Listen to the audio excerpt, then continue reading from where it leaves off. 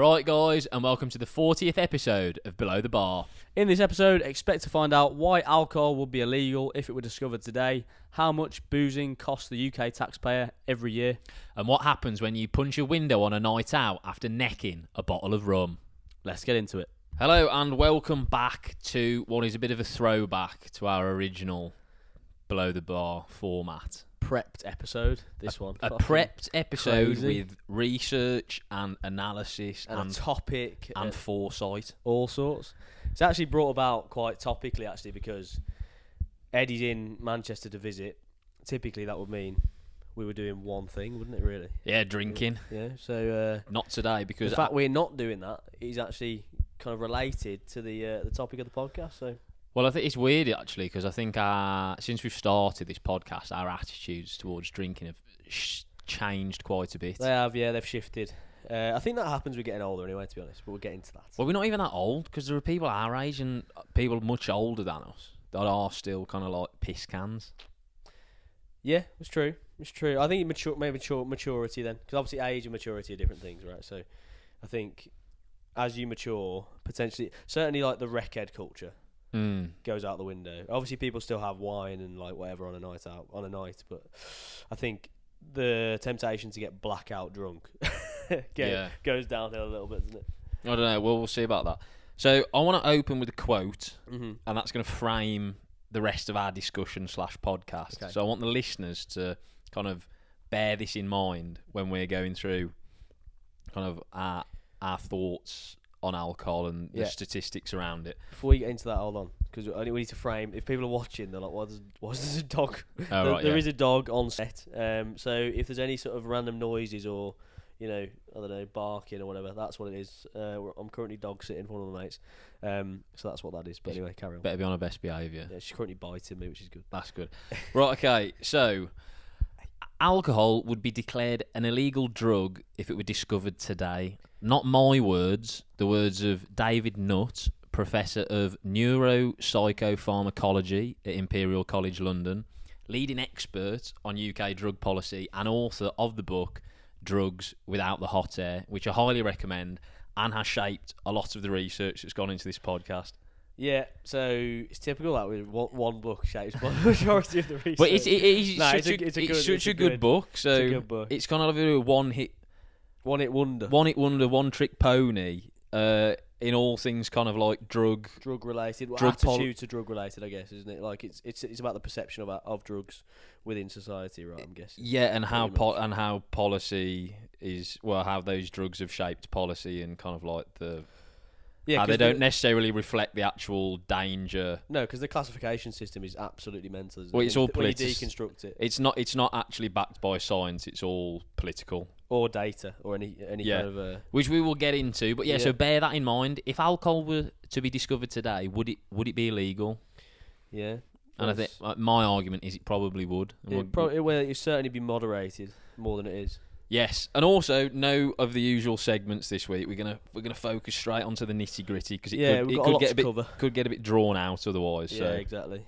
Well, also the fact is we're filming 2 in a weekend, and we need to spread out our segments because they're hard to think of at the best. Spread out our segments and our bandwidth. Yeah, exactly. Right. Okay. So before we actually get into booze and kind of alcohol and our attitudes towards it and the kind of cost benefit analysis of it, what is a drug? Because we need to do some drug admin here. Because contrary to popular belief, alcohol is a drug. True. Well, so is a lot of things are drugs that are still accepted in society. It's just, and again, this comes back to the perception of these things, doesn't it? Because things like caffeine's obviously a drug or a psychoactive thing, and so is painkillers or whatever. So it's the devil's in the dose, isn't it? Is kind of the trite saying. But yeah, so what is a drug? Is there 4 categories?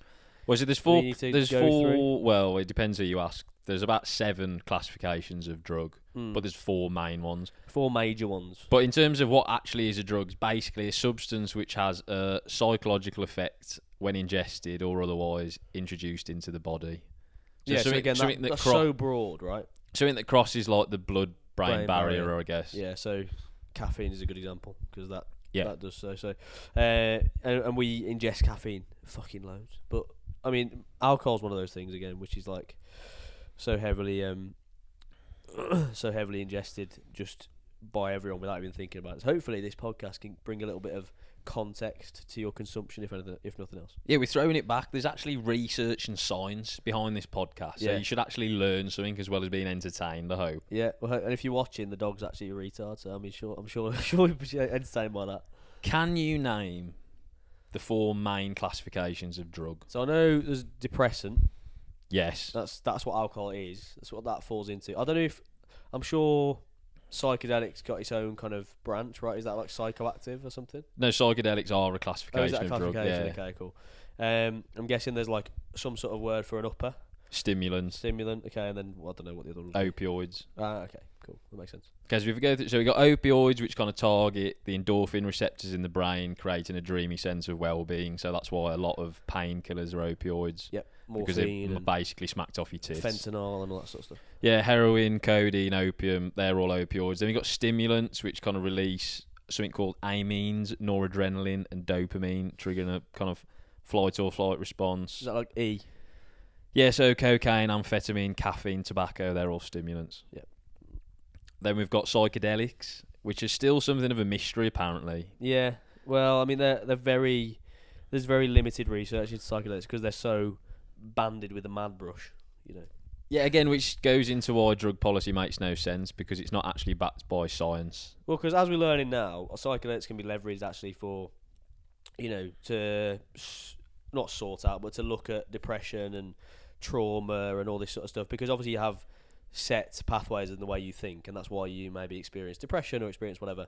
And so sometimes delivering a psychoactive substance into the brain can make you think in a different way, and then you can start to have new realizations, which happens, and is getting discovered a little bit more nowadays. Now things are a bit more progressive, but hasn't been for fucking years because they've just been like stigmatized.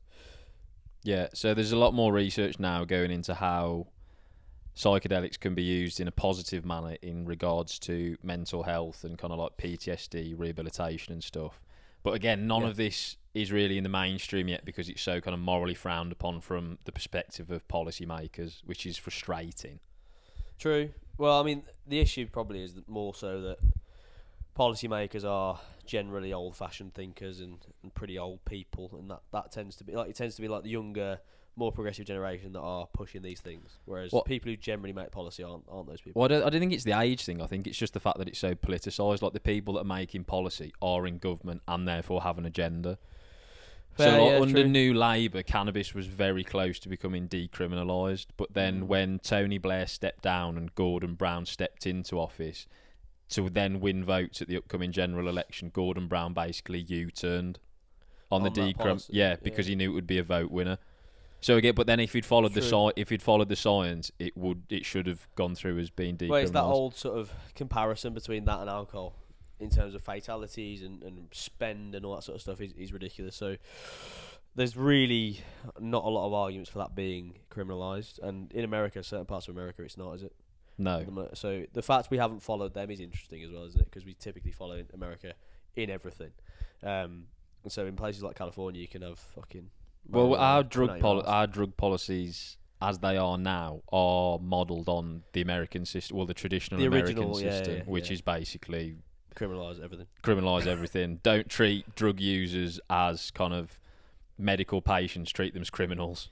Yeah, and there's a couple of interesting like back and forth between one of them's between Matthew Perry and what's his name, that fucking hell, I can't remember his name. He's like a super conservative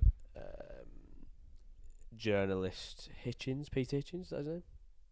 Yeah, so Peter Hitchens. So those two Matthew Perry's obviously sadly passed away now. I think probably it wasn't really publicised, was it? Probably because of something to do with that, because he struggled with that addiction all his life.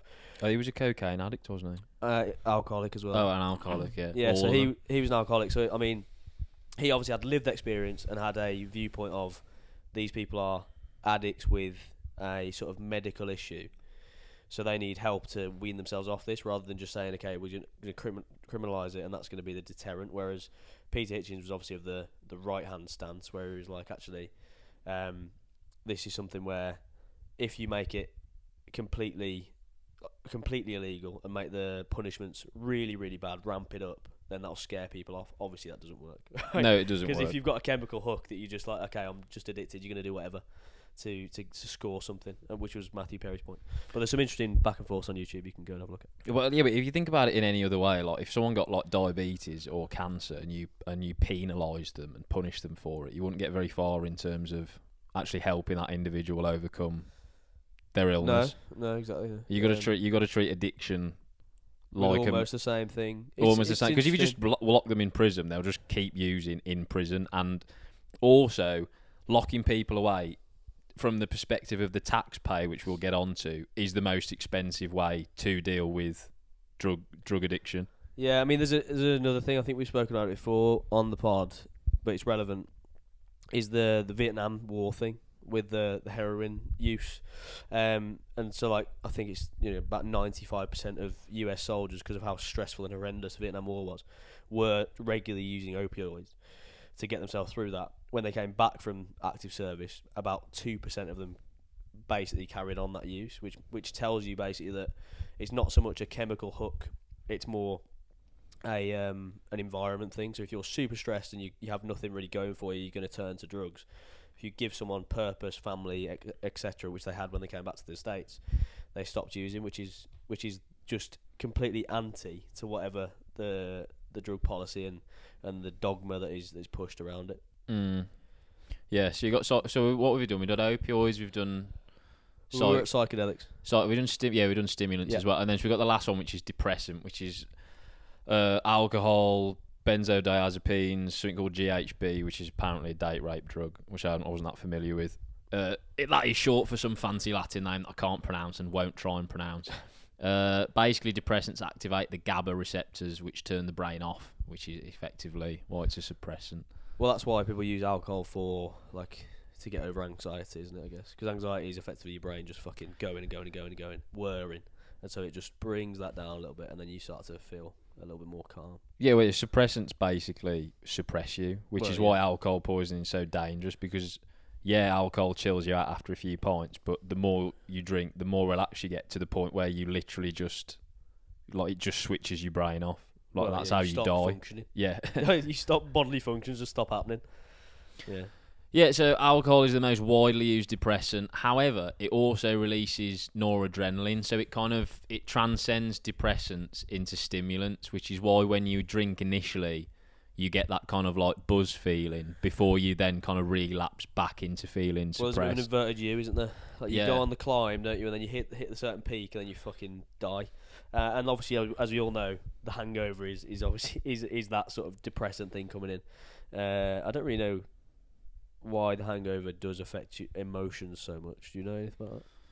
Cause I know why it affects your body, because it's a toxin. Well, I know You're that. literally poisoning I know why yourself. you feel horrendous. I mean, you're like headache and dehydrated and stuff. But I don't know why. Well, it's my experience anyway, that when you wake up, if you have any sort of thing going on in your life that's semi-stressful or you can be thinking about, you're almost always going to be anxious about it, and always going to be more the depression or whatever it is going to be more pronounced when you're on a hangover. I'm not sure why negative emotion is so upregulated when you're hungover. Won't it be the fact that kind of like any drug, though, it alters your brain chemistry to some extent, so it just knocks you off kilter a bit? Yeah, I mean, probably. Because as soon as you're off that hangover, you feel back to normal again emotionally, which is strange. I mean, it's not, again, shock. We're not experts in this subject matter. We're just basically... No, we're just relaying our lived experience. Regurgitating other people's knowledge and then inputting our own lived experience. But, yeah, so alcohol is particularly damaging to the liver and the brain, because the body breaks alcohol down into a toxin called acetaldehyde. Nice, hadn't heard of that. Yeah, that's the toxin. Okay. So when people say, particularly my parents anyway, old aimed at your parents, this podcast. Yeah, pretty much. So in older generations kind of have, I don't know, what would be termed kind of an old-fashioned view of alcohol. They don't perceive it to be a drug, let alone something that's poisoning you effectively. You can go back to them with that. Yeah, and then bamboozle them with a word they won't understand. So you were saying, which is quite a good point the other day, about kind of the relationship between people's perception of nicotine, like about 30 years ago or whatever, before it got not decriminalised, but stigmatised to the point it is now, where people were just like happy to smoke. Everyone fucking smoked, and no one give a shit. And then now, obviously, you see someone smoking, you think, "Fucking hell, are you an idiot?" Like most people think that way. Alcohol's probably on the same trajectory, just about 30 years behind, where like your parents' generation, our parents' generation, just aren't on that wavelength. They're just living in that old bubble of alcohol's fine, everyone drinks, it's just the dumb thing. Whereas I think our generation are realising actually the effects of it, the effects on your brain, the effects on your body, and are starting to take it less and less. Yeah, I think these things almost take generations to kind of pass through into societal norms, basically. Yeah, definitely. Like you said, part of the culture. With smoking, and I think a lot of cultural norms really die out with older generations and then get kind of brought in through younger generations. So like alcohol now, like the majority of people our age or potentially a few years younger, I think we were saying this, so like we were old enough, we had that clubbing experience slightly before COVID. Yeah, well, quite a while, a good few years. But I think people who either turned 18 or were just turning 18 through that weird few years of COVID now have very different attitudes towards drinking. Yeah, I would agree. I'm not sure why that is, but I think it's just the more awareness, I just think because they weren't. I just don't think because they in their early kind of adulthood weren't socialised in alcohol environments like pubs and clubs. Yeah, so it's a bit like you were saying at the start. Would it be criminalised now, or would it be as normal and as commonplace now if it came in these days and if it was invented now? But I think there's definitely an element of that, because it was like a 2.5 year period where they couldn't really indulge in that culture, the alcohol culture that we had when we were like 18. But I think a lot of drinking in the UK especially is the product just of it being the norm. I think people just go through the motions with it. Like, you think how hard it is to get like a birthday card when you turn 18 or 21 that doesn't reference booze of some kind. That doesn't have like a pint on it or like a bottle of wine, because it's just the given norm, isn't it? Well, it's like the big thing you can now do legally, which is kind of, I guess, you can drive 17, is it? Yeah. Okay, yeah. So I guess it's the big thing that was illegal and now just isn't, and you're expected almost to go and indulge in that now. Now you kind of legally can, but we know that it's not. You're not just not doing it until you're 18. You're doing it all the time, so it's a bit of a strange one. But you're right, yeah. But the birthday card thing is a good point, because that's sort of informative of how the culture around it is taking place, isn't it? Well, it's actually mental when you unpack it though, because like it's kind of a tradition that when you turn 18 or whatever, like your parents will take you for your first like legal pint in a pub or whatever, which is mental, because that's like basically them buying you like a fucking bag of coke. Do you know what I mean? Imagine if you turned 18, or if you had a mate right who turned 18 and his dad had bought him a bag for his 18th.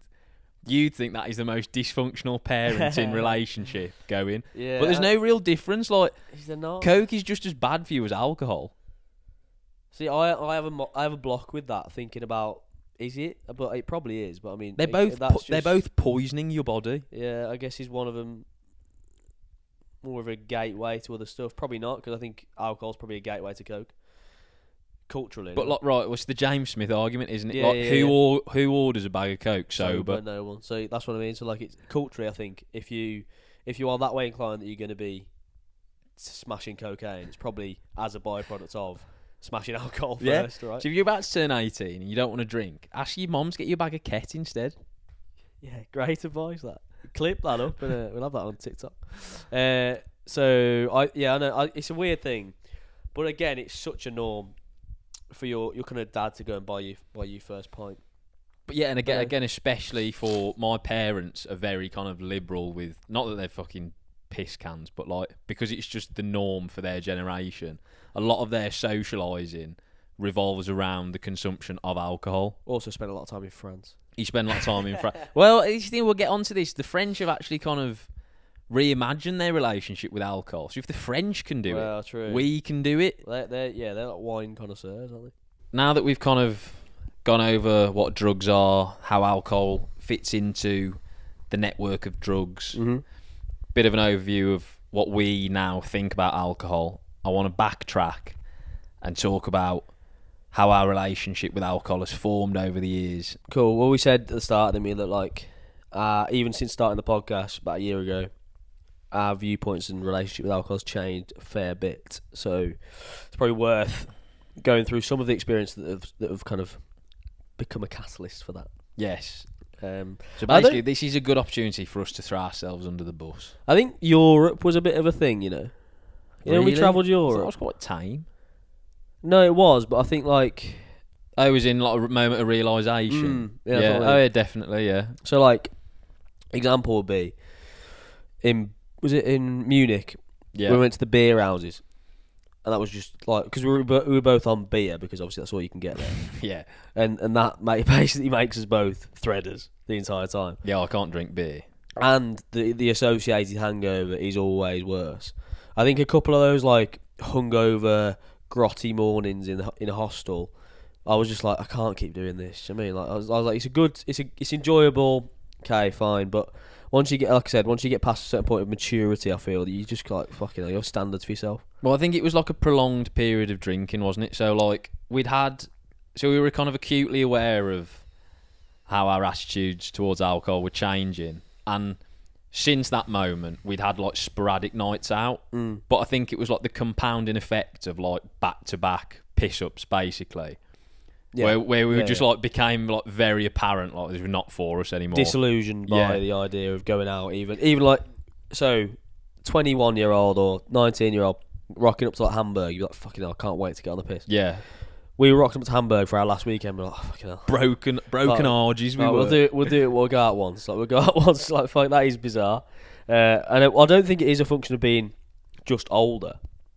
I think it is a little bit of like a realization where it's like how much do you actually get from it versus how much does it take from you.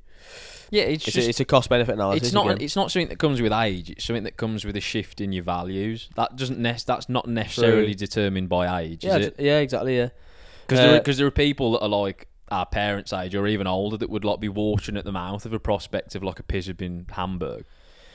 Yeah, I can't help but feel sometimes that's driven by escapism more than anything else. Potentially, I mean, everyone has their reasons for drinking, don't they? Yeah, but I just think by that point, because you haven't done it for so long, maybe there's a bit of novelty in there as well. But so, why did you used to drink? Like back in the day, because we were both quite prolific binge drinkers. Certainly with the military, I was fucking terrible. I think I always have a weird like, a pretty bad FOMO sort of feeling. So there's always that thing of if there's a night out, there is potential for it to be really, really good. And because I'm always like optimistic and glass half full, I always think about the potential for it to be like the best night ever. And there is always that 2% of it could happen. And so I always would say yes to like Friday, Saturday night for most weekends. I would not miss one because I was like, well, it could be fucking the best night of my life. Yeah. And it really was. You were playing the numbers game there, weren't you? Oh, yeah, exactly. I mean, statistically, yes. I had some good nights. You go out every Friday and Saturday of every weekend. You're going to have some good nights out. You're also but how many are you going to have that are shit? And if you do a cost-benefit analysis of that, I'm thinking, you basically written off every weekend there. Yeah, I think, to be honest, at the time, I don't think I regretted it or felt, like I should have been doing anything else. Because I was younger, kind of minimal responsibilities and stuff. And it's just, again, like it's in the culture of the Marines, baked in. But the thing that did suffer was, of course, my bank account, right? I could have had far more saved up by the time I left the Corps than I did because I just spent every fucking last penny on booze or on trips or whatever, which was fucking great fun. And I think, again, it comes back to like the Bill Perkins thing we talk about, like that consumption smoothing thing where you can earn far more later on in your life. So actually saving that extra $2,000 when I was 19 fucking didn't really matter because it does, that pales into insignificance later on down the line. So I don't think I actually regret it, but I think it's a necessary evil sometimes to go and do that and like commit almost to that life of debauchery, and then you can figure out because you've then got it out of your system, haven't you? Because it's there, it's always pent up, it's there. So getting out of your system, not having that like open loop of thinking actually what's that sort of life like going out all the time is kind of important. I think there was very much for people our age and older. There was because going out to the pub and drinking was so normalised, you would miss out socially if you didn't drink. or correct, or at least weren't comfortable being in those environments sober. And also the prevalence of like non-alcoholic beer wasn't really as good. Yeah, and shit. Yeah, and it wasn't a thing.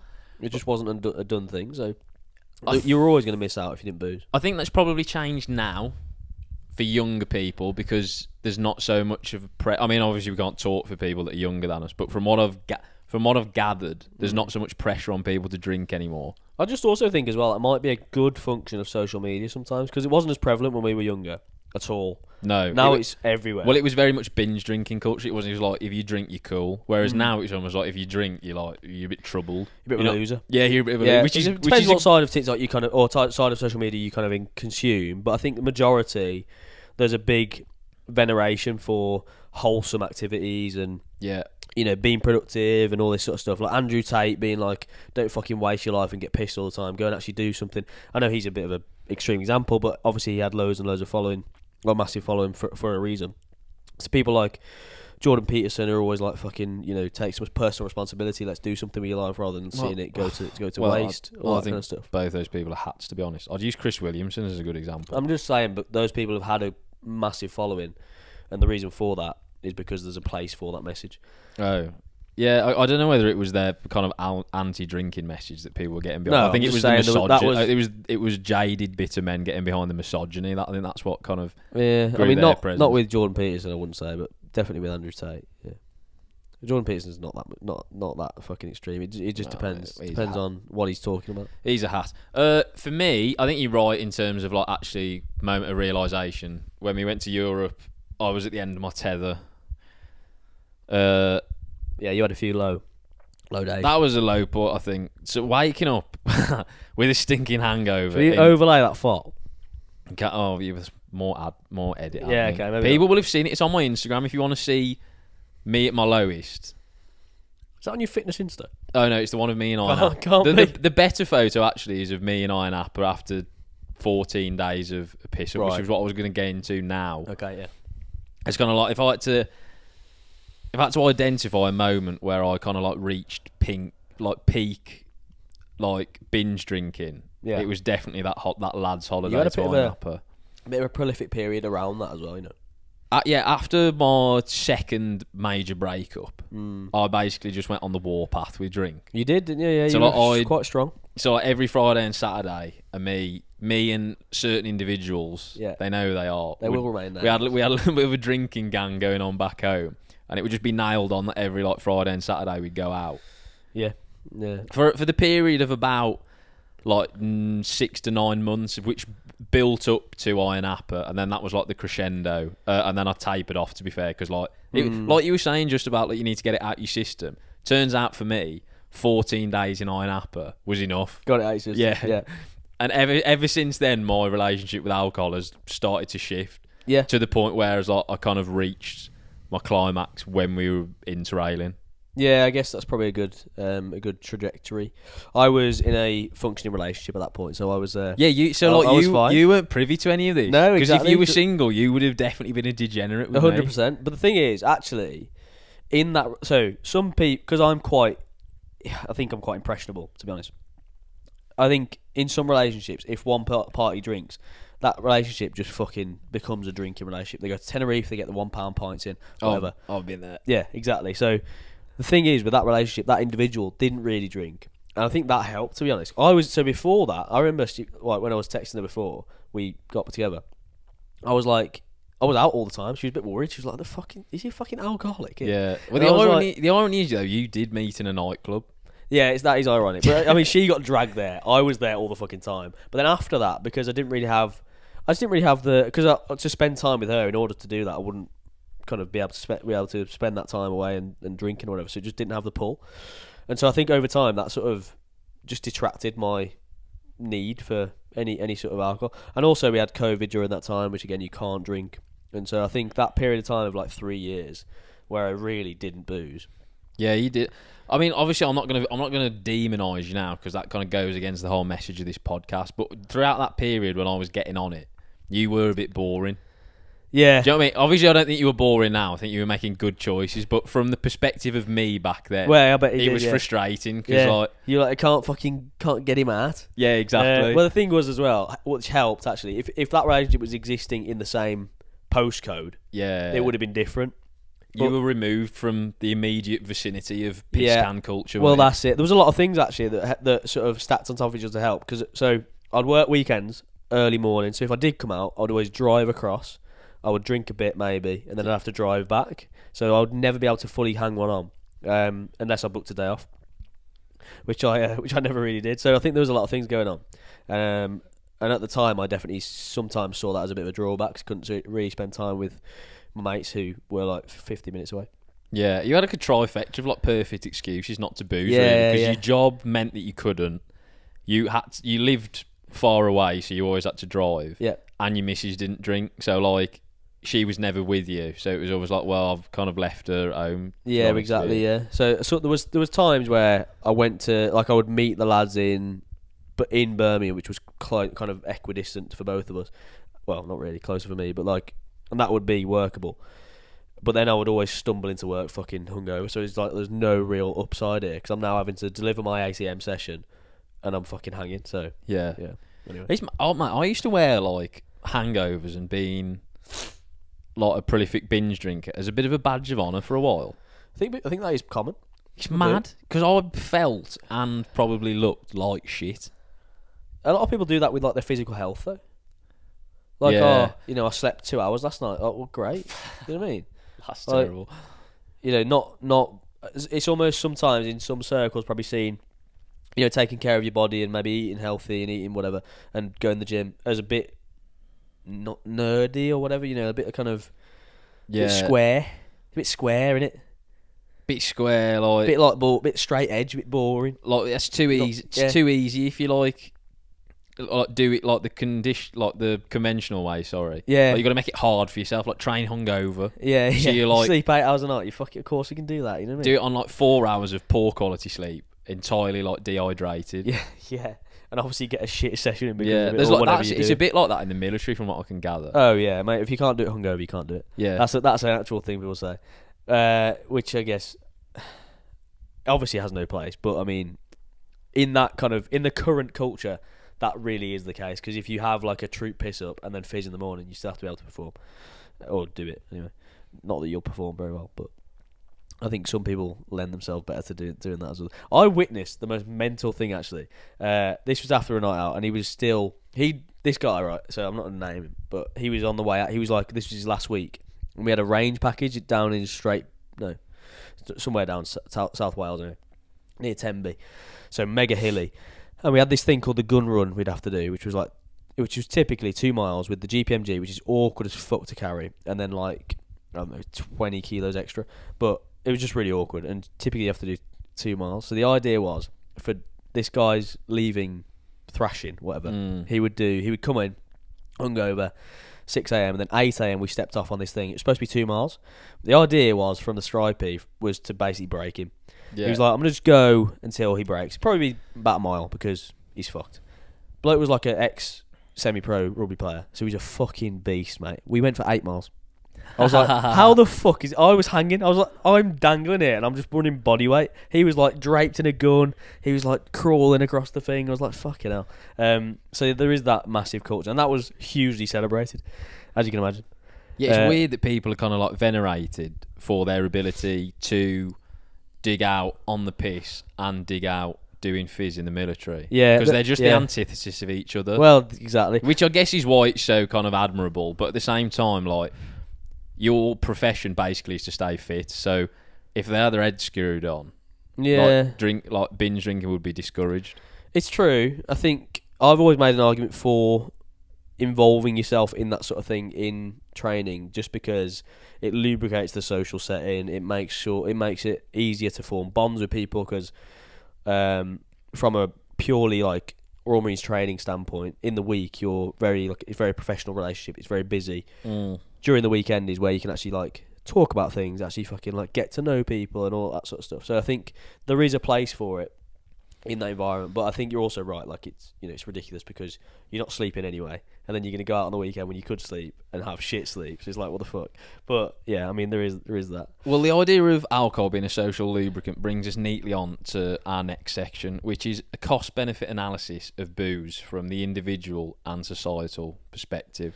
Okay, it's not looking good for booze. My little... yeah, I'm not a betting man, but I think I know who's going to come out on top here. So I'll split this into 4 categories. So we've got positives from the individual and the societal. Okay. And then we've got negatives from the individual and the societal. Okay. So we might as well start with the positives from the individual to start with, because you already mentioned it. Social lubricant. Social lubricant. That's the only one I can think of. Well, it's literally the only reason, isn't it? Yeah. Maybe a bit of anxiety relief, maybe, in the moment. But then obviously, as we said before, like when you wake up hungover, it's 10x, so it's really not that much of a positive. Yeah, okay. So social lubricant is somewhat under the umbrella of kind of like relaxation, isn't it, I guess? Well, I guess so. Like, it chills you out. Yeah, you could argue like social anxiety could be solved. So under that, you can also put like escapism. So potentially, if you drink to escape your reality because you don't like your job or whatever, it all comes under the umbrella of basically chilling the fuck out. And this is funny though, because aren't all of those things a sign that you should engage in different behaviours? So the example is like on dates. If you have to drink on dates, shouldn't you be dating different people? Yeah. You know, and the same is true. Like, if you have to drink to get away from your job, shouldn't you fucking try and find a different job? Like, it's one of those things. Like, surely look at the root cause rather than thinking, well, I can just medicate with alcohol. But again, though, it's all just kind of like short-term thinking, isn't it? Because, like you said, so you 100%. Drink in the minute, but then like you just basically kicking the can further down the road. So you wake up feeling twice as worse, and then all of the issues that are making you drink in the first place hit you like a train when you wake up.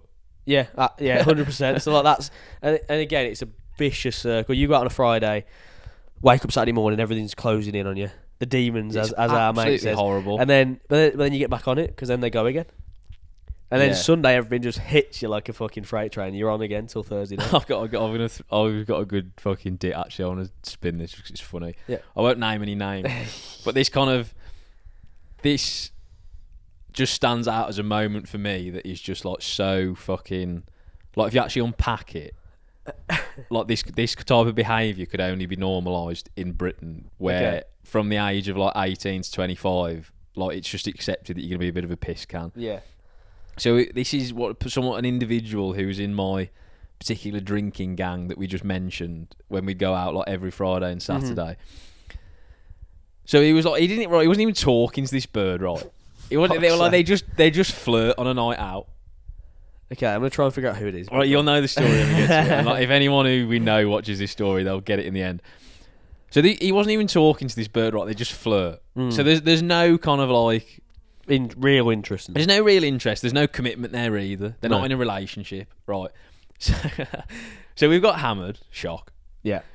Which again, pre-drinking is dangerous. We'll get into pre-drinking in a bit, but we've basically drank a lot and then gone out and drank more. Mm-hmm. So it's reached the end of the night, and there's a big group of us, and he's absolutely paralytic, and he's seen this bird who he flirts with, but he's not with, and like has no commitment to. Yeah.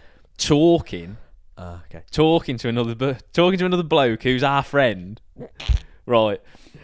Nothing's happened. They're just talking. So, like, you know, at the end of the night when you get to the kebab shop and like everyone's just milling about because like, sort of situation, because the club's closed or whatever, but you don't want to go home yet. Yeah. So you're just milling around with your kebab or whatever. Right.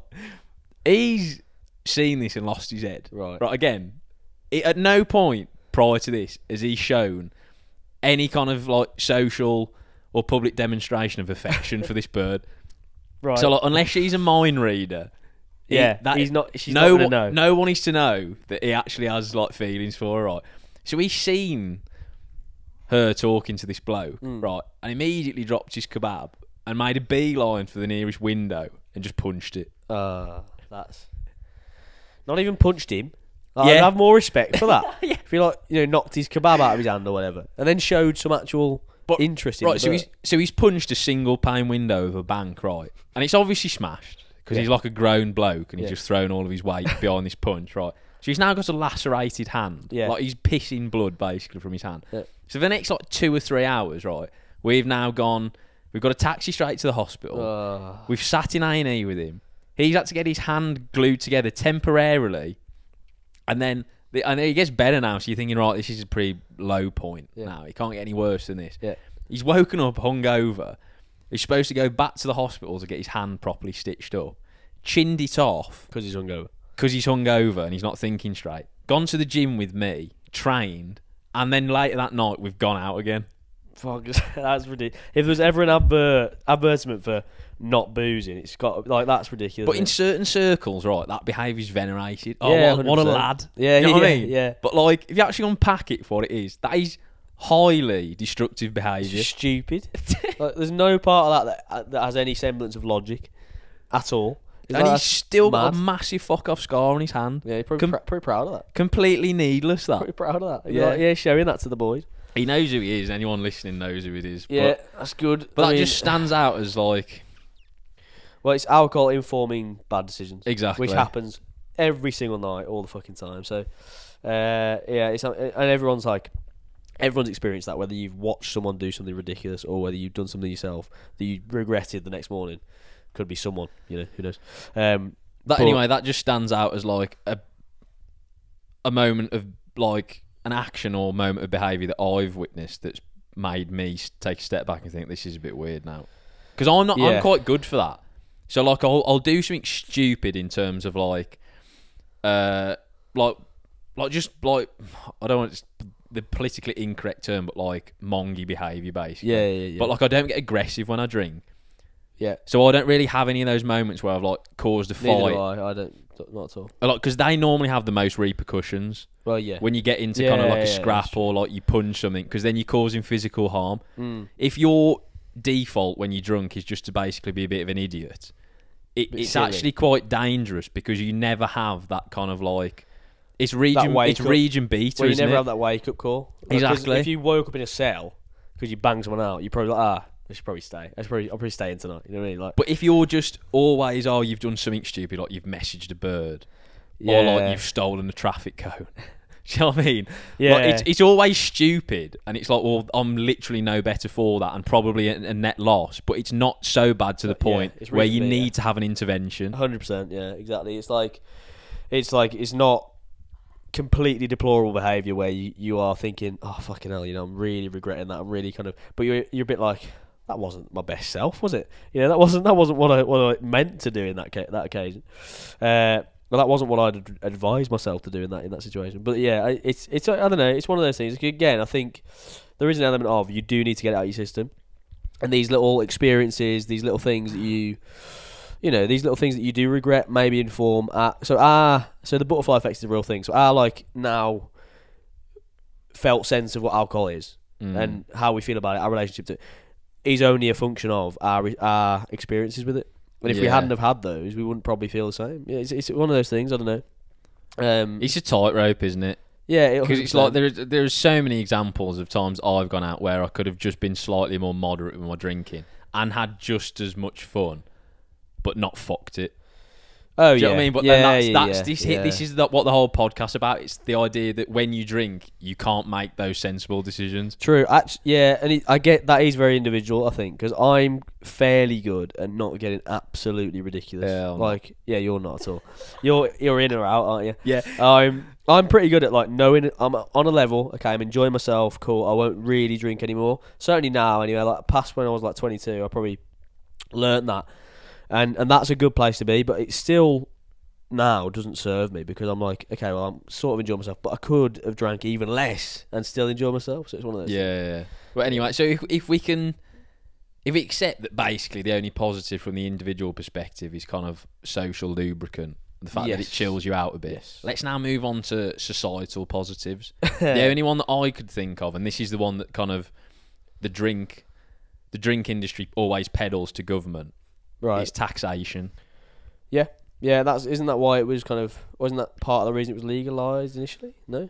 Well, it's just always been legalised. Not in America.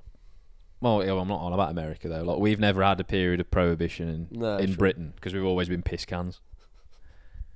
Yeah, okay. But in the UK, so like when the drinks industry comes under pressure, they always just come back with the taxation. But if you unpack it, it's a false economy because of the amount of money you spend on various things, right? So healthcare, policing, council costs for people fucking shit up. Like exactly, it's a complete fucking false economy, basically. Yeah, but I think there's a lot of that kind of thing. It's the same with like the gun argument in America.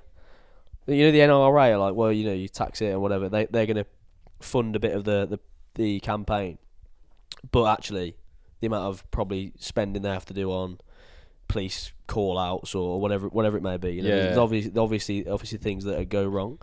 So I think it is it's politicised again, isn't it? I think that's the only thing. But like you said, if you unpack it even slightly, you can't make an argument for it, can you?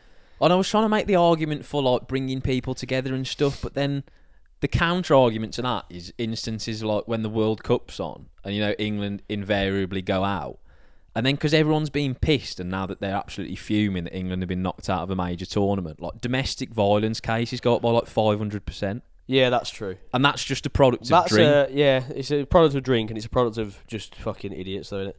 It's like that's like.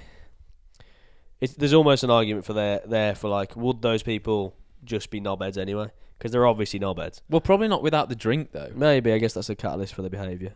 But like, society can only move at the pace of the slowest person, can't it? Like, not everyone in America is shooting up high schools. No. But unfortunately, when you make AR-15s accessible to most people in a Walmart, you know, you're setting yourself up to failure. Yeah, exactly. Yeah, you're right. Most people can drink responsibly. But some people can't, and unfortunately, you've got to toe the line to the slowest person. The interesting thing is, though, that's why drugs are illegal, isn't it? That's why, you know, like cocaine. That's why that's illegal, because some people can take it and be fine. Some people can't, and they overdose and they die. Yeah. Well, it's the same with alcohol, isn't it? Really, it's just not quite as pronounced. That's the thing. So if you're going to criminalise cocaine, you've got to criminalise alcohol as well. Yeah, 100%. And if you also like 1,000%, if you're going to criminalise marijuana, you've got to. Yeah. You have to. Like, there's no 100%. Argument for that at all. Because all marijuana makes you do is just fucking rap, basically. Well, that's the thing. So if you asked a police officer, right, would they rather deal with someone who's high on marijuana or pissed? Or yeah. Every single time they're going to say the stoner, because they're going to be docile as fuck. Probably amenable and effectively completely out of it. Yeah. If you get someone riled up on booze, trying to kind of detain them or talk sense into them, like, more times than not, is going to end badly. It's going to end in violence, typically, because you're riled up. Or I don't know, but I don't believe there's any like cases of overdosing with marijuana, is there? I don't think so. I don't think like the psychoactive substance in marijuana, which is THC. I don't think you can overdose on it. That's what I mean. I think it could probably like fuck you up mentally if you smoke too much at once. Yeah. But like, I don't think that would kill you. Oh yeah, it would mess you up. Same as like psychedelics, though, isn't it? Like, yeah, I don't think you can actually. Well, you probably can. If you had loads of mushrooms, you'd be fucked. But I don't know if you actually you can like reprogram your brain chemistry, which long term could effectively like entirely derail your life. But like, I don't think directly it would kill you in the same way that you can get alcohol poisoning. Like, if you just keep drinking, your body will shut down. You know what's wild though? Because psychedelics. So this is the thing as well. Like, drugs are going to be taken anyway. It doesn't matter if they're illegal or not. People are going to take drugs. So if people are going to take, say, for example, psychedelics, surely teaching them that, okay, for example, like a gram is going to do this, 2 grams are going to do this, but if you take 15 grams, you're probably going to be fucked. So like, surely educating people on that is more productive than going, actually, we're not going to have any, we're just going to turn a blind eye, not going to have anyone, we're going to pretend no one takes it, and then shock when someone takes too much because they haven't been told how much to take. They're absolutely fucked for their entire life. Like, if you do take too many mushrooms, you can be fucking horrendous. Yeah. Well, this is David Nutt's whole thing, so he's all for harm reduction. So you basically reach acceptance, to use our good friend Gareth Timmins' term. So you don't stay in denial. You reach acceptance that basically people are going to take drugs. Yeah. And then you shape your policies around harm reduction instead of criminalising. 100%. Because if you criminalise people doing drugs, and we accept the fact that people are going to take them anyway, you're just going to fill your prisons. Well, yeah, which is what's happened, and our prisons are fucking full anyway. Yeah, exactly. So it's a mad thing. I think remember the Boomtown drug tent? Yeah, they've canned that off now. I know, but wasn't that a great idea? Yeah. So for anyone who doesn't know, basically at Boomtown, this festival we used to go to, a massive druggy festival, basically, in it. Yeah. Everyone takes drugs. And what they've done is just accepted that everyone's going to take fucking drugs. Yeah. So they've had this tent erected with, I guess, experts in or whatever, who you can take your drugs to. So you've scored your drugs, however you've done it. You can take your drugs into this tent. They'll test it, and they'll tell you actually what it is. Because you probably think, it's ketamine. It's probably going to be 20% ketamine, 80% whatever, fucking rat poison, or whatever. And so typically, I think it was like a mad stat that came out of that, like 75% of people who actually handed their drugs in said, okay, keep them, because they're fucking full of shit. That's the thing. So it was like an amnesty bin, wasn't it? Yeah. So it was like once they'd tested your drugs, if they were shit, you could just hand them over. Yeah. They wouldn't penalise you. They wouldn't kick you out the festival. They would actually give them back to you if you wanted them back as well, which is wild. But I mean, it's fair. So the government have outlawed that now. It's encouraging drug use. Again, delusional, thinking that that's going to put people off taking them. Well, yeah, and if you follow the numbers, though, it actually discourages it. Yeah, exactly. It's fucking wild. It's just like they're seeing what they want to see, and that's it. Right. So now, if we go into the negatives, I mean, we've already touched on some, but we'll outline them anyway. So from the individual, obviously, health is the main one. Well, yeah. Alcohol is incredibly bad for you. So I'll throw some statistics at you. Alcohol misuse is the biggest risk factor for death, ill health and disability among those aged 15 to 49 in the UK. It's a causal factor in over 60 medical conditions, including many cancers, high blood pressure, cirrhosis of the liver and depression. Well, yeah. I don't know how best to articulate this, because it's just, for me, so obvious. Just the feeling is so, when you wake up with a hangover, you've ingested something that's you've ingested a toxin. It's poisoning terrible for you. Yeah, well, there's nothing else that you can consume on a day-to-day basis that makes you feel like that. But the thing is, imagine if you had a chicken, it makes you feel like that. But the thing is, you can kind of like formulate balanced arguments about other things. So, as in it being like a social lubricant and stuff, you can see both sides of the coin. But I think, in particular, in terms of the health of the individual consuming, you can't defend it. It's just so bad for you. It's like tobacco, innit? It's like it's like nicotine or whatever. On the packet, it says this kills you, and that's accepted. That people still do it because they've got the choice. But if there was something on, inside alcohol branding that actually exemplified how bad it was for you, like this is going to do X to you, then people probably think twice at least about it. But there's nothing like that. It's all like it's all advertised, it's all branded, it's all like looks appetizing, and there's nothing around. There's no real narrative around how bad it is for you. The big thing for me is sleep, I think, because people don't tend to realize. People tend to know if they do a shitload of binge drinking. They have like 20 units. They're probably going to be fucked. It's probably not great for him. People don't tend to realize how bad like just 2 pints is for you, or just like 2 glasses of wine. Because people, like the amount of people who live like that day to day, like every night 2 glasses of wine, every night 2 pints with their dinner and after.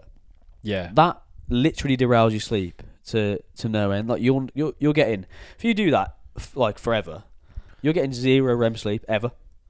It's fucking mental. But this is what I mean. Like, it's just so, whichever way you frame it, it's just so bad for your health. Yeah, and there's obviously the calorie sort of implication, because wine's super high in calories. Your body literally can't do anything with the calories it consumes from booze. No, it just stores them. So it's basically carbohydrates that your body just stores and can't use for energy. Typically, when you ingest carbohydrates, you're using them for energy and walking around. Even if you're not active, they're doing something. Yeah, it's just fucking carrying extra weight around needlessly. Yeah, which is why you get that beer belly. That's exactly what that is. Yeah, it's just straight to the stomach.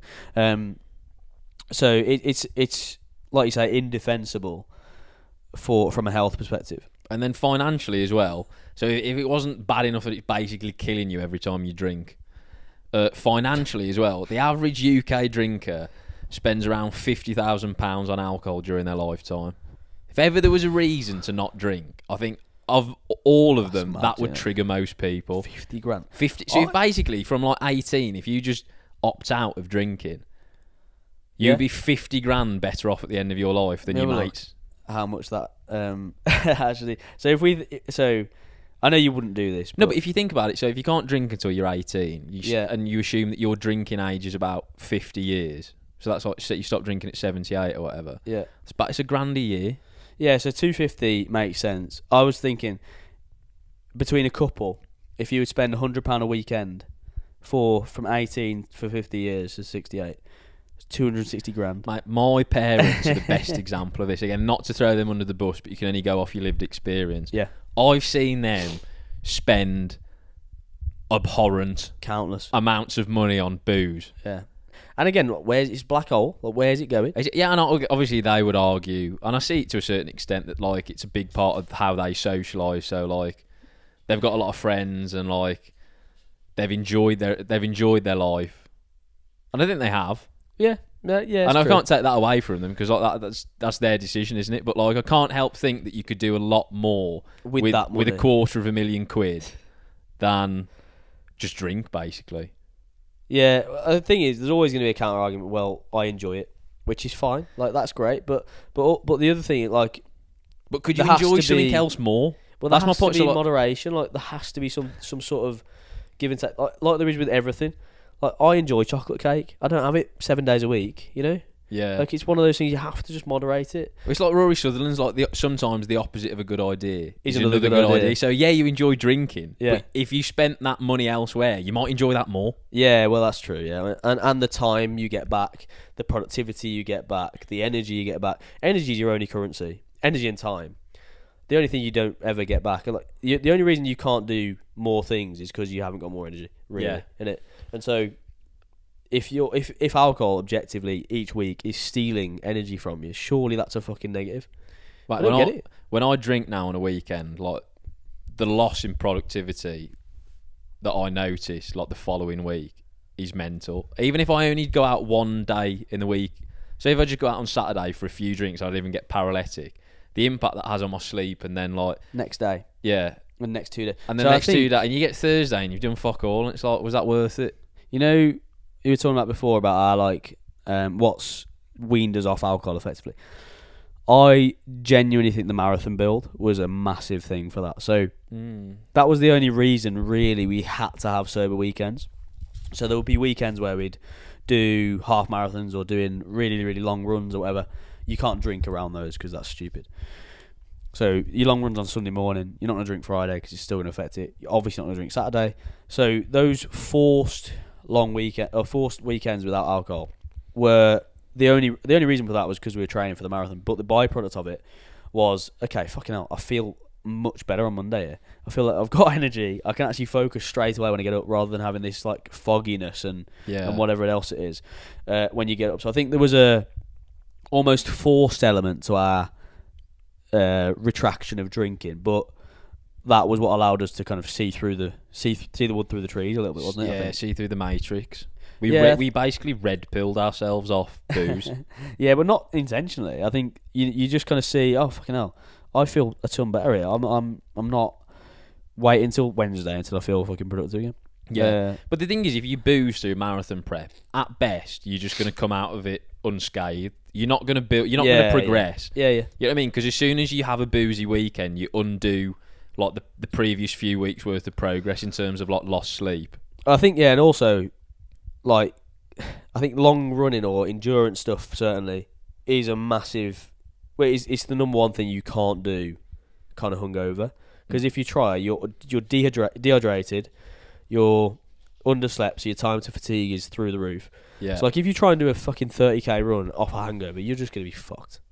Yeah, well, what are the three? No amount of electrolytes. What are the three things you need basically for like long distance, like endurance running? You need fuel, hydration, and sleep. Yeah, and they're the three things that you don't have when you're hungover. Well, especially if you have a big night, you're probably gone to like the kebabi or whatever. Like you have your fuelings through the shit. Like if you're fit, you can probably cuff like half 5k, 10k at a push half. Yeah, you can't cuff a full marathon. Or like a longer training run, no. like 20 plus miles. So like it's one of those things that I think forces you into it, but it was very productive. Again, I don't think I would have experienced the sort of perspective shift or the difference between a week where I drank on the weekend and a week where I hadn't drank on the weekend without that. So that was kind of a really cool thing. So if you can takeaways, I guess, if you can like commit to something, which we always say to book an event or book a race, but if you can do something that's pretty far out of your comfort zone, because then it forces you. Because if you book like a High Rocks, fucking you can just rock up to that, right? You can do it. I mean, you're not going to do you're not going to do great. Maybe you're not going to do your best, but you can just fucking rock up. If you book something that's really like ultra or a marathon if you're not a runner or whatever, then you have to commit and you have to do something about that. So I think it's one of those things that maybe you have to look at something that maybe intimidates you a little bit, maybe scares you a little bit, and then you probably force yourself off it anyway. Yeah. Right, so we move on to the negatives from a societal perspective. I'll throw some more stats at you. Yeah. So from the perspective of crime, in 2016-17, 40% of all violent crime involved the offender being under the influence of alcohol. 40%? Yeah, so basically half of all violent crimes caused by booze. Yeah. Yeah, so I'm going to... Go on, I'll bore you in a second. But. Oh, okay, and then obviously there's the economic. So we were talking about, like, the drinks industry always peddle the idea that they can make loads of money from taxation on booze. Mm-hmm. But if you actually unpack how much it costs the taxpayer, so... Alcohol harm can cost society 21 billion annually in the UK, and if you break that down, 3.5 billion onto the NHS, 11 billion alcohol-related crimes, 7.3 billion in lost productivity. Yeah, so again, there's no argument for that taxation thing. No. Which how much did he say? How much the tax was? Generally, oh no, I don't. What in terms of how much you can make? You could offset it. No, I don't know. Okay. Yeah, so that's the figure's probably out there if you're interested. Yeah. Well, add all those together and then just subtract whatever the taxation is, and you definitely still at a fucking net loss. But I always think that like people that are on the wagon come out worse out of this. You're taxpayers who don't drink. Yeah, because you're basically facilitating. You're just facilitating someone else's alcoholism, someone else's bad habits. Yeah. So linking back to your 40% of violent crime, was it? Yeah. Okay. Yeah, so there's a thing that I've learnt through jiu-jitsu, but it sort of just makes sense. It's kind of a combative score that you'd have from a interaction. Have I told you about this before? Like a... I don't know, you go off quite a lot. Well, anyway, I tend to zone out. You can listen now, so we're on here. So every interaction you have has a combative score from 1 to 10. If it's 10, you're scrapping. But up until that point, there's a build. And the argument is every interaction that escalates towards violence either is ego-driven or alcohol-driven or mix of the two. So if someone squeezes your missus' arse on the way past, that's your ego. But you could easily brush that off. If we're having a conversation now, the combative energy is pretty much 0. If I say something to you that elevates a little bit. But there's always the option to bring it down a little bit. So if I bring 0 to every interaction, where I've had no ego and no alcohol, pretty much, unless someone comes in with a 10 and just instantly fucking smacks me, basically, there's never going to be a scrap. Which is why I think I've really never been in that many fights, because I always try and bring either a detraction or a 0.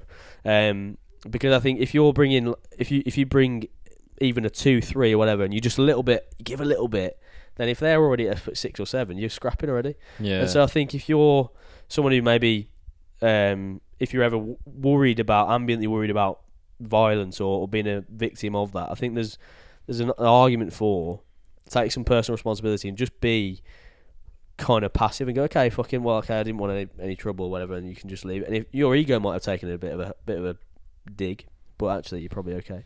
If you're that worried about it, just remove yourself from anywhere where there might be someone drinking, because then you reduce your chances of being involved in violent crime by 50%, basically. Yeah, exactly, yeah. Because, definitely. I think ego times alcohol is almost a cert. Yeah. In it. Yeah.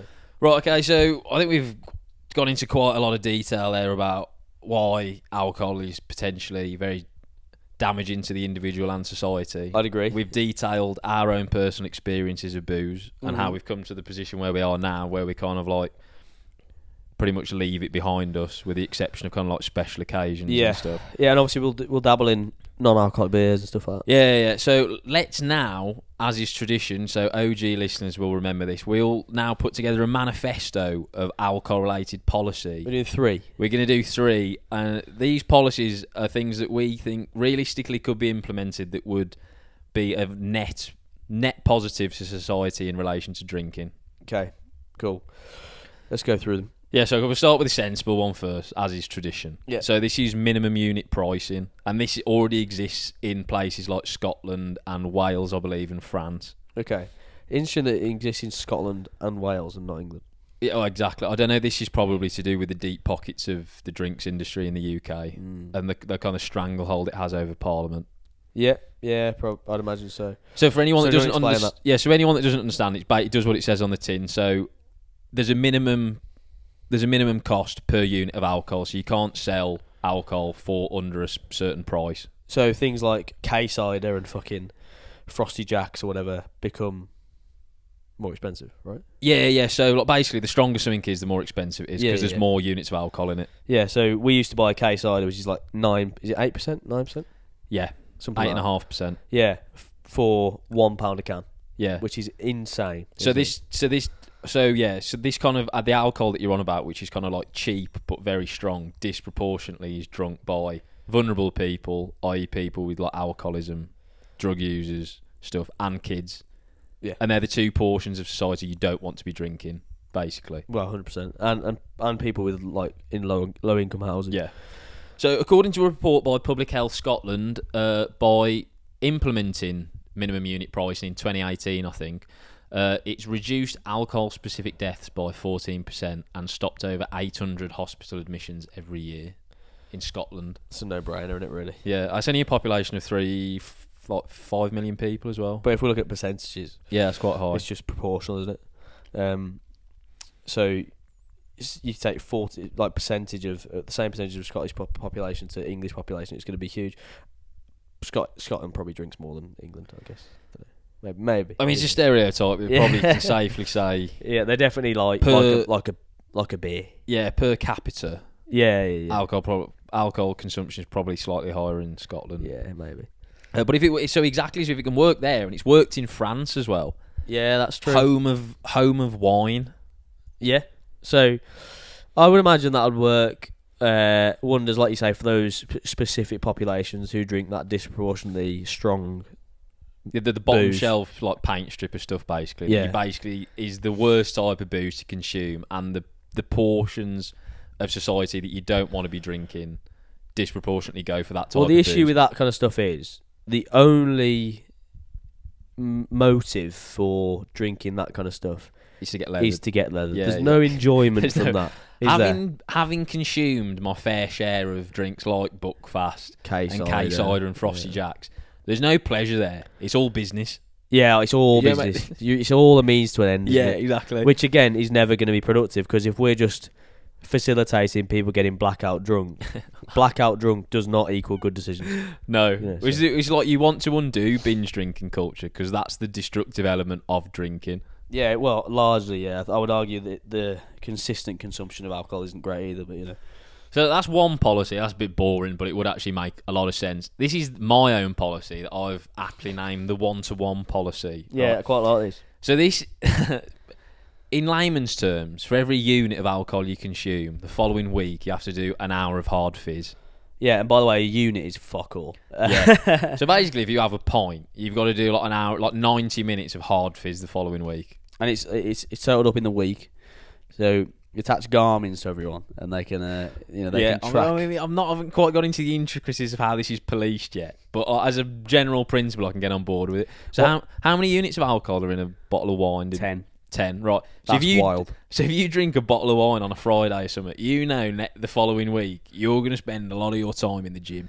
You could do it like active minutes are done on Garmin. So you have like low intensity exercises, just like 1-to-1. Vigorous exercise, like 2-to-1. So if you had like 3 hours to do, and you smashed it for a couple of hours, then you'd probably get that done quicker. I think that would be a good way to do it, because otherwise people would just have no time to do it. Yeah, true, I like that. So the more vigorous you are, the quicker you basically get it done. Yeah, it's heart rate related. Yeah.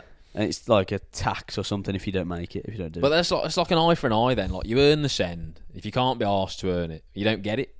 Could you backlog it? I mean, as in, could you forward log it, I guess? Could you kind of like, say it's Saturday, and you go and do a shitload of fizz, and then you have like an allotment of alcohol you can then drink, and then it spills over into like these like ration stamps. Yeah. So it's what we were on about earlier with our marathon preps. We didn't drink for like a good few months. They all backlog then.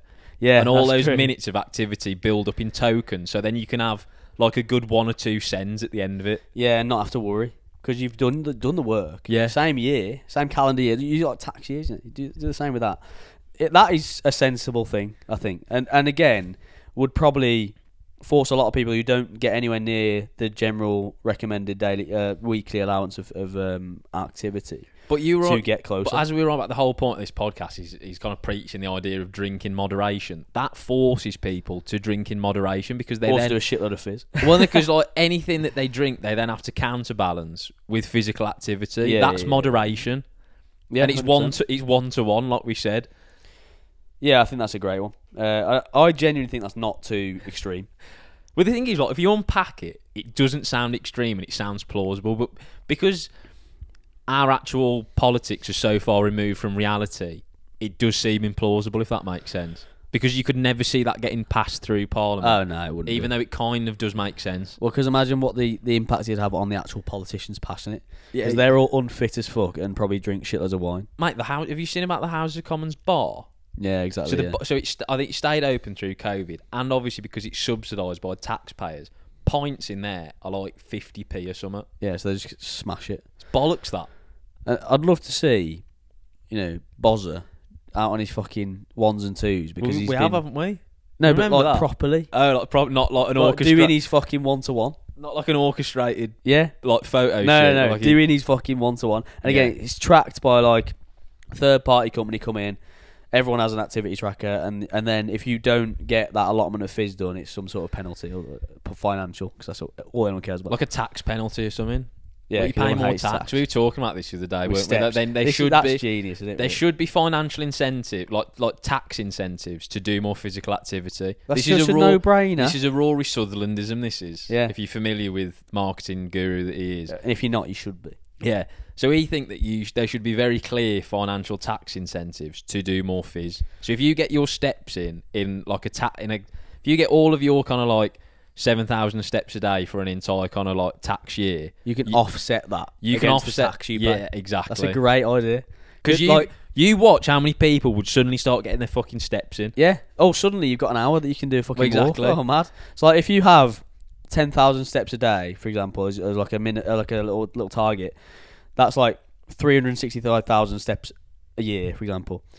You can then offset that as like maybe divide it, whatever, but you get £365 or whatever to offset against tax, or it's just somehow it's worked out. But then like the government would counteract that and say, well, think about basically all the money we're then forking out to line people's pockets.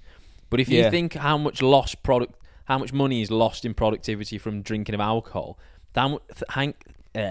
think how much productivity would be gained from those increasing steps, because people would be fitter, they'd be healthier, they'd have more energy. Yeah, well, this is, and again, like in terms of just the extreme of that, in terms of like obesity and that costing the NHS money and stuff like that, like if like really, really, really fat people did 10,000 steps every day, they wouldn't be fat. They would struggle to be fat. You'd have to really dig out to be fat. To do 10k steps a day is quite a bit, to be honest. But you could do it, but you could. I think being really, really fat would be out of the question, because you couldn't actually do 10,000 steps a day if you were really, really fat.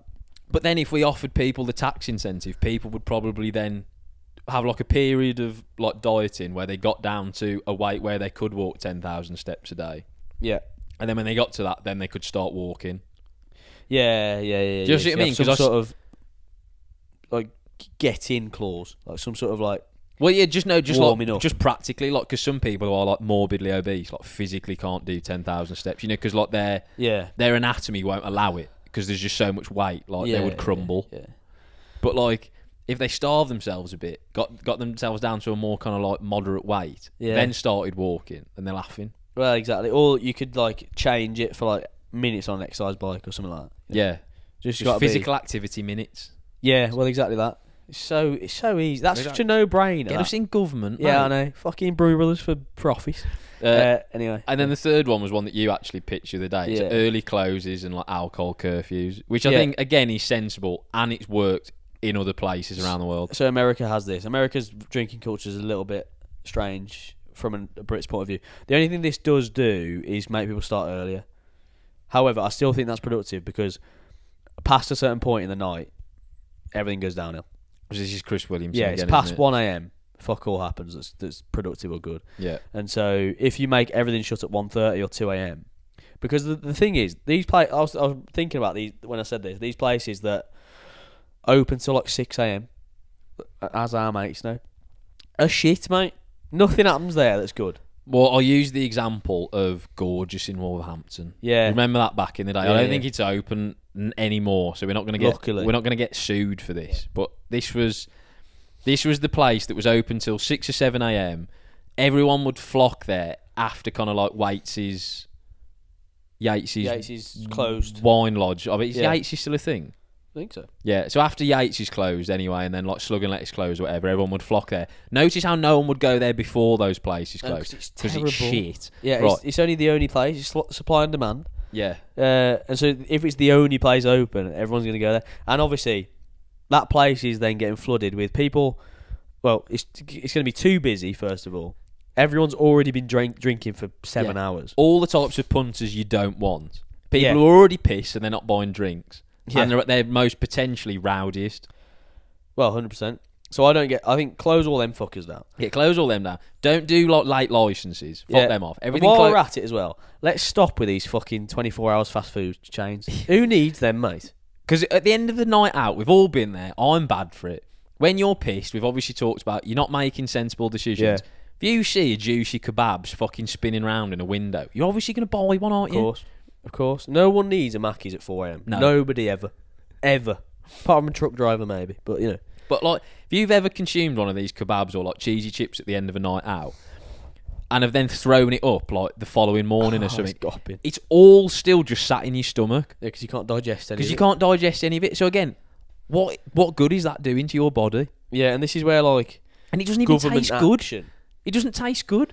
It's not like, you know, when you dig out on like a nice meal and you enjoy it, you're pissed. So mate, you could be eating fucking grass and it would like taste alright. Yeah, you just want some sustenance, some calories. You've been dancing your heart away. But like, you know, again, those should so you close like nightclubs and bars and that at 1:30. Yeah, those close at 2. Yeah, you have a half-hour window to get in there. If not, you're fucking out of luck, mate. And then also supermarkets should have a curfew and when they can sell alcohol as well. Yeah. This is another big one. So I think there's a big thing in antisocial drinking in terms of like... Because back in the day, if you went to the pub, your local pub, say, when people still had like a local and you knew everyone in there, if you repeatedly turned up and were just a piss can, people would have a word, you know, and eventually like the person that owns it basically would have a word with you. Yeah. Like you're pissing off the locals, you're pissing off everyone. Like sort yourself out. Now that you can drink at home, you can bypass that kind of like social pressure to actually sort yourself out. True. Because you can, and then like the world's your oyster then, because no one's stopping you. You know what I mean? Yeah, I think you're right. That it all comes in one, that doesn't it? Like late night food shop obviously closing, supermarkets having a curfew, and obviously a curfew on when other establishments can sell alcohol as well. And like landlords obviously have the power to not serve you if they think you've had enough. Yeah, they do. They never exercise that. Exactly. Chances are, shopkeeper will just let you buy booze. Yeah, typically. Do you know what I mean? Because it's not really in their interest to not serve you. Because you're not going to be in their place. Yeah, unless you're immediately being kind of like violent or antisocial in the shop, they'll just serve you. So basically, if you can hold yourself together for 5 minutes, they'll serve you. Yeah. Yeah, I think all of those three, genuinely, if they were implemented, would probably have a massive effect. Yeah. The economy on everything. The economy will be better off. Let's be honest. The economy needs it right now. Yeah. Because it's down the fucking toilet. Yeah. So get us in office, mate. People would be healthier and more fulfilled. Can't have that, though. Can't. Yeah, we need people then people won't be rotting in front of Netflix. Yeah, we need people to be suppressed so they're more easily controlled. Yeah, so it's just getting conspiratorial. Yeah, we'll nip it in the Joe bud. Rogan. We'll nip it in the bud before we go full Rogan. Yeah. That was a good episode, I think. You got anything you want to add? Any final thoughts? What's our final position? We should. Yeah. So we've done our policies now. We need a final position on booze. Okay, I think so people can have a solid take-home message of what the Brummy Brothers' outlook on booze is now. Okay, I would say, so special occasions. I think if you're not at a special occasion but you want to go and socialise or whatever, great. Non-alcoholic beer, that's where that comes in. Yeah. Because it's great now. Some of them are great. I think as we go through like next 3, 4, 5 years, they'll be much, much better again. Like that Athletic Brewing is really, really good, but it's not everywhere. Like you probably couldn't get it where we are now, but. And I think again, like up north, fucking hell, if you were to order it in Glasgow or somewhere, you'd be fucking like, get out. It's quite timely that we've filmed this episode in the northwest of England, because this must be the location, with the exception of Glasgow, that has the most pubs per capita. Yeah, in the UK. There's so many. It's like one every 3 buildings in a town centre is a pub. Yeah, literally. Which is like, it's like a village as well. It's not even a town. Yeah. Really. So I would say special occasions, yes, and again, like knowing your limit, I think is the big thing. Like, I don't think committing to being absolutely rat arse is ever productive. No, that's my viewpoint. Yeah, I would say obviously it's just a bit of a throwaway cliche comment. It's like drink in moderation, but I would take it further and be like, try not to drink unless it's a special occasion, like you said. Yeah. And then you'll enjoy it more because it's a rarity and it's a treat. Yeah, exactly. Yeah, and I don't know, it's difficult, isn't it? Because but then at the same time, if you're listening to this and you're like 18 now, don't be too hard on yourself, because we're like 7-8 years older than you. I think it is a rite of passage to a certain extent. Certainly culturally in the UK, I think, you need to go out. It's part of kind of discovering who you are, and like as you said, we only know this now. Yeah. Through a process of elimination, because we've been there and done it. And also in terms of like, so when you're navigating the world of women or whatever, in that sort of period of your life, can't say I've done that very successfully. In that period of life, though, where you kind of, you're like you say, discovering who you are, discovering what you're kind of into, and that your approach anxiety is fucking horrendous. Like it is for me now. I'm 26 and pretty confident, but like it's horrendous. When you're 18, 19, it's going to be even worse. You haven't got self-confidence. You haven't got anything built up yet. So that alcohol bridges the gap a little bit for that. So I think that is important, because otherwise you're just never going to fucking ever speak to anyone, which is not ideal. But I think if you can stop drinking on dates. I'm a massive fucking hypocrite. But anyway, if you can, go and take someone for a walk or do something wholesome or whatever, because you will genuinely then figure out if you like them or if you don't. A date isn't a special occasion, by the way. When you said drinking on special occasions, a date isn't a special occasion. It should be anyway, and if it's not, then you should probably go and watch our dating and relationships episode. Yeah, exactly. But one final thing then, so we'll circle back right to the beginning. If it was discovered today, do you think alcohol would be illegal? I think there's a high chance. I think if all drugs came in now, and you say, okay, these are the drugs we've got. Yeah. Let's section them off in terms of which one's going to be illegal, which one's not. I think the landscape would be far different. Yeah. Far different. I think psychedelics would be legal but moderated. I think marijuana would be legal. I think alcohol would be probably legal but moderated again, or far more moderated, like we've said. And then the rest of them would probably be illegal. Yeah. So if you press the reset button... Yeah, exactly. And basically based our drug classification system on science, not morals... Yeah. I think alcohol would be illegal. You think it would be just but completely I think illegal? ecstasy would be legal. Ooh. And we'll leave it on that. Nice. Luna, anything to add? No. Okay, cool. All right, that's us. Thank you for listening. Thank you for watching. And let us know what you think about booze in the comments. Don't berate us too much. We're just boring folk now. See you next week.